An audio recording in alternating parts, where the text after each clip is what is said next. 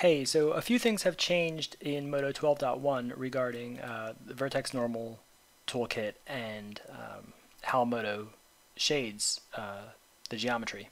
So I thought I would just show a quick little tip on how to view your vertex normals. So if you come over to view, you can see that I have show vertex normals enabled, uh, but I can't see the actual vertex normals for either selected mesh, and that's because we don't have a vertex normal map. So when you create a new vertex normal map by coming over to vertex map type and clicking vertex normal map and then clicking OK, you can see your vertex normals, these purple lines emanating from each vertex of these selected meshes. But unlike previous versions of Modo, if I selected this edge and then click on the vertex normal tools to bring up the vertex normal tools palette, and if I click soften, it actually won't have an effect on the edges. And that's because things just work slightly differently.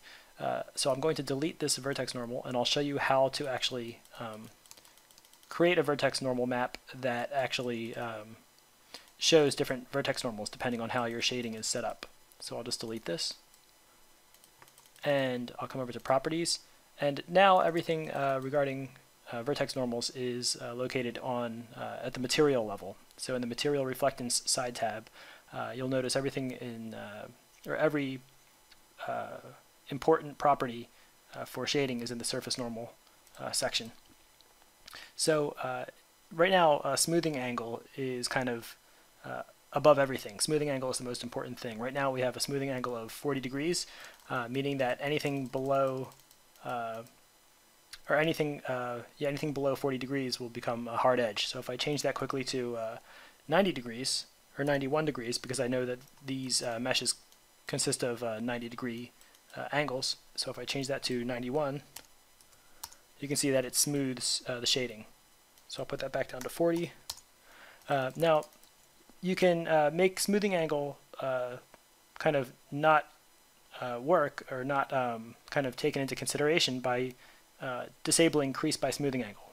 So by disabling crease by smoothing angle, it basically smooths everything.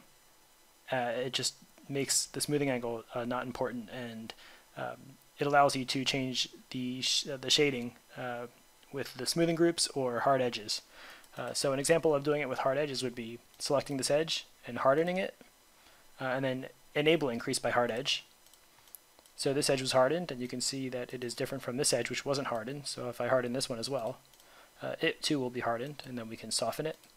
And what's actually controlling the hardening is the hard edge map here. So now if I were to create a new map, and if we were to create a vertex normal map and click OK, and now because I still have show vertex normals enabled, you can see that there's actually the vertex normals are displaying how you would expect. So for this edge right here, which is hardened, you can see the shading on the top is different from the shading on the bottom.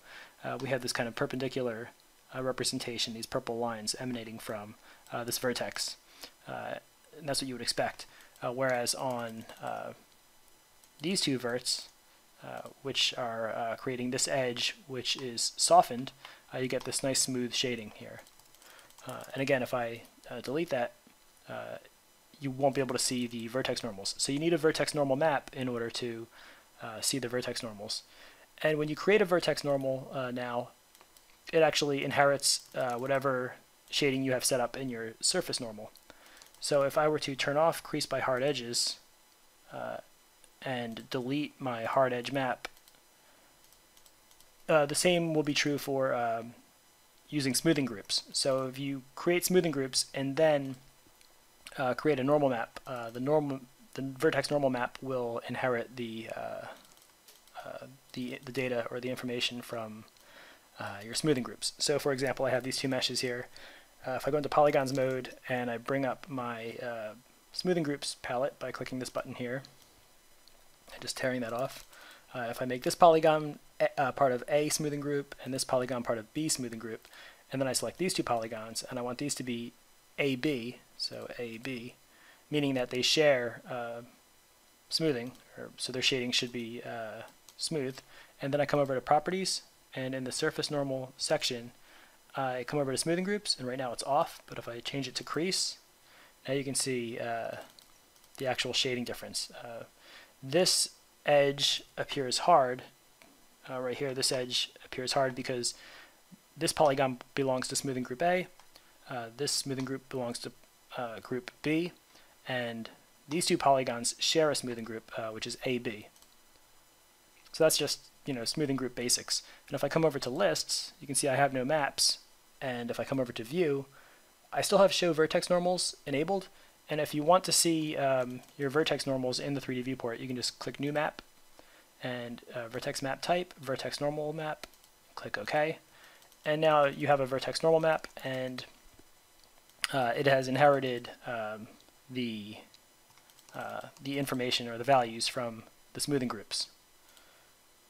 So you can see because this polygon is part of group A, you can see all of the vertices are kind of going in the same direction, and this polygon is group B, so all of these vertices for this polygon are going in the same direction. So this is split smoothing basically, and these vertices are actually sharing the same normal direction right here, and that's what's giving you the smoothing, the smooth shading. So you don't need to have a vertex normal map anymore if you just want to use smoothing groups, but I just thought it was a good idea to show how to view your vertex normals, because if you don't have a vertex normal map and you come over to view, show vertex normals, it just won't show up without that map.